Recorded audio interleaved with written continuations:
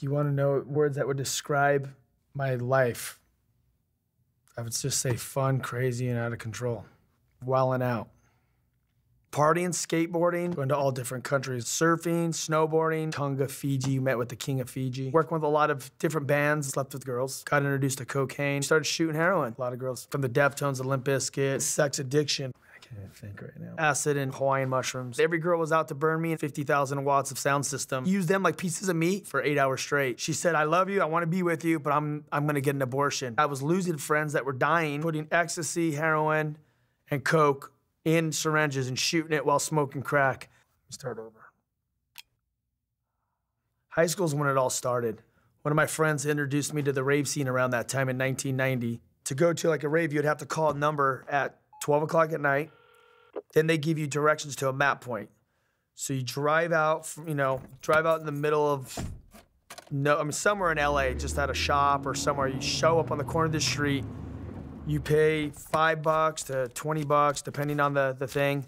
Then they give you a little piece of paper like a fortune cookie with the directions to the place, which led you to Compton. You show up in Compton or Watts in the ghetto of ghettos, like straight like neighborhoods where you can get killed. You pull up, you park your car, you go up to this back industrial alley to this place, and you just hear like woo, woo, woo.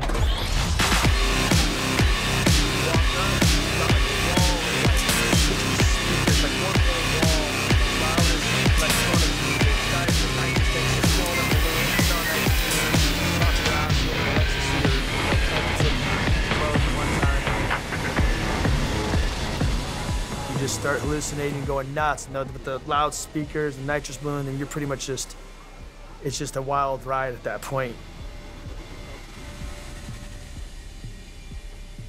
I've had a couple friends that actually went mentally insane.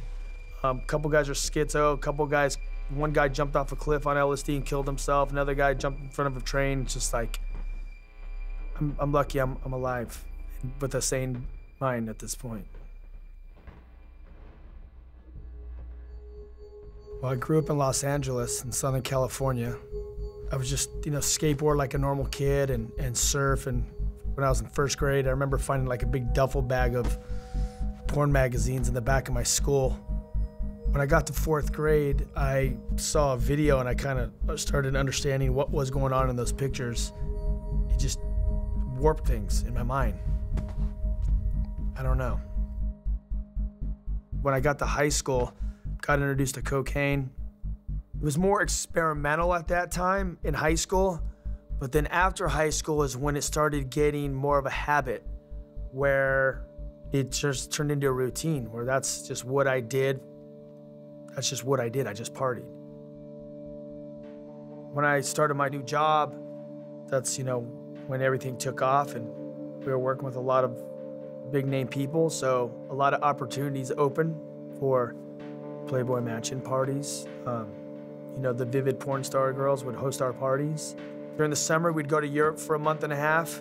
We'd film videos, shoot for magazines, travel with musicians and go on tour with them. And then we'd do video premieres with our skate videos. I'd wake up, go to work, go skate, go get wasted. Wake up, go skate, go work, go skate, get wasted. But I had the nice house, I had the motorcycles. I'd literally done laps around the world like 3 to 4 times. And, sleep with as many girls as, a lot of girls, and the drugs, nothing gets me off anymore.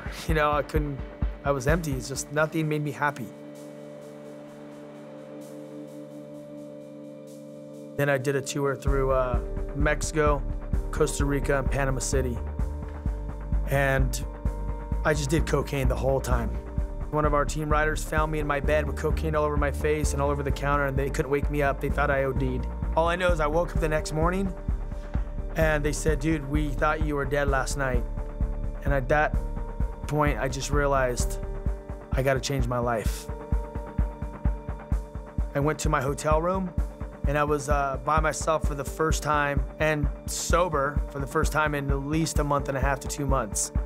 And I was in Panama City at the Sheraton Hotel, and I just remember going, Jesus, if you're real, I need you to prove that you're real to me. And I remember this prayer my dad would say, just say, Jesus, forgive me for my sins, come into my life and fill me with your Holy Spirit.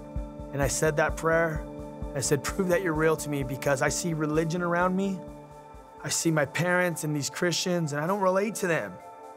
And I remember going, well, okay, well, what can I do now? I said, I need to read the Bible, right? And I start looking through the Panama drawers. There has to be a Bible in the hotel room. They have Bibles all over the world. I'd always see them. And I'd always be like, ugh, I open it up, there's a blue Bible there. It's a Gideon Bible, pull it out. I'd start reading it. I was waiting for this supernatural experience. I've taken a lot of drugs, I've seen a lot of stuff, and I thought that God was gonna show up in his heavenly glory with angels and whatnot, but that didn't happen. So I got the Bible, I stole it from the hotel, I put it in my backpack, got on the plane, and I was surrounded by all the skate team, and they were looking at me, and they must have been tripping, because they're like, this guy he lives his life like a pirate. And I just remember looking at him saying, you know what? If God's real, I'm gonna find him, because he's in this book. This is God's word. So I just read that Bible, that Gideon Bible, for 6 hours straight, all the way to LAX. And I remember I landed, and I just had peace in my life for the first time in my life, I think. I just felt peace. The next morning I wake up, I hear this song singing through my head. I remember just getting up out of my bed and opening my eyes, and I hear the song singing, this is the day the Lord has made, I will rejoice and be glad in him. And it kept repeating over and over. It's just like this little song. I'm tripping out at this point, and I'm like, I gotta call my dad. My dad's a Christian. He could tell me what this means. I call him up, I'm like, hey dad, I'm like, dude, I gave my life to the Lord in Panama City. I'm coming off drugs. I have a heroin addiction, smoking crack, and I'm using a lot of cocaine and drinking a lot. And I said, but I gave my life to Jesus in the hotel room. But the problem is, I woke up this morning and I hear the song singing through my head. This is the day the Lord has made.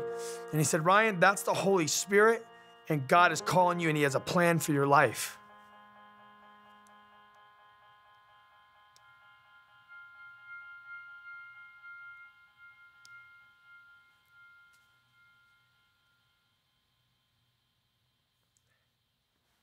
And at that point, I knew that God was real.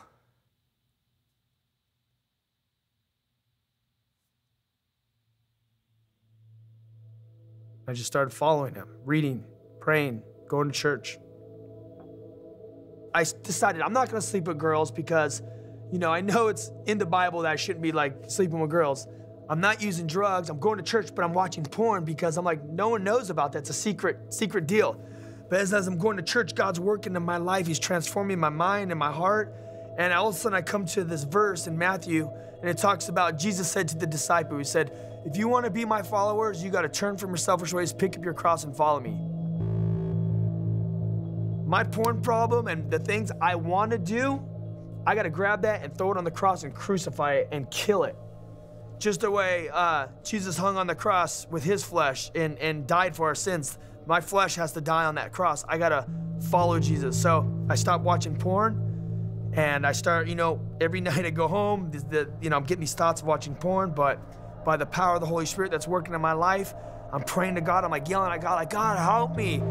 Help me. I don't want to watch porn, Lord. I want to follow you. I don't want to say something and do something else. I want to be like you. I want to be like the disciples. And I just started following Jesus. And then an opportunity comes up that I can go to Israel, and I'm like, I want to go to the Holy Land. I want to go see where Jesus walked. I'm going through the Bible, want to know.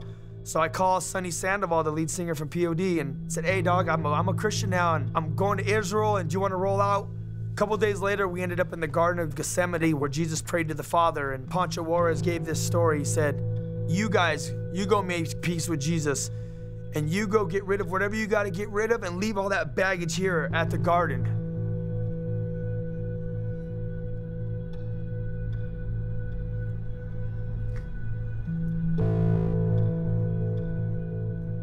I remember going out there to the garden, and I just prayed. I said, God, I don't know what you're gonna do with me. I don't even know what you can do with me. Who am I? I don't even know how I can serve you.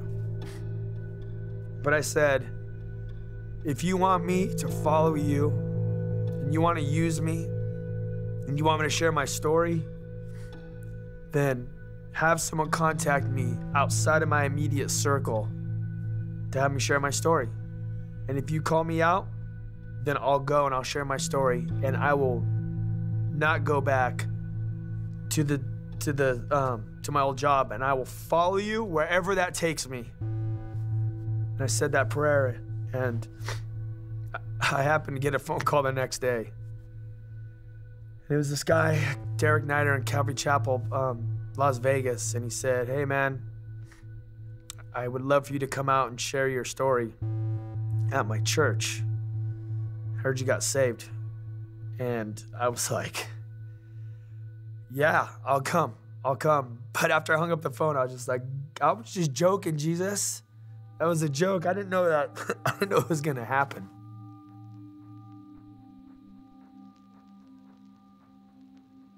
Without being smiley.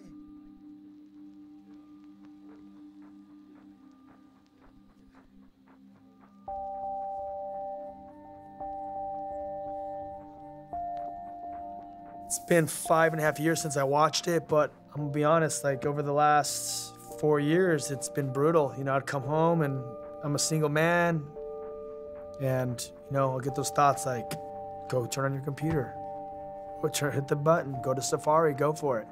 But when I start hearing that stuff, the Holy Spirit is like, no, don't do that. I actually walked into a liquor store the other day and I saw all these porn magazines. I looked over and immediately I looked away, and I was like, dude, I can't believe I just looked away. Because Jesus says that you become a new creation in Christ. God renews your mind. You want to know words that would describe my life? I would say, I'm not perfect. I don't have everything figured out. Completely rough around the edges, but I know that Jesus Christ is Lord of my life, and I'm gonna follow him in whatever he does in my life.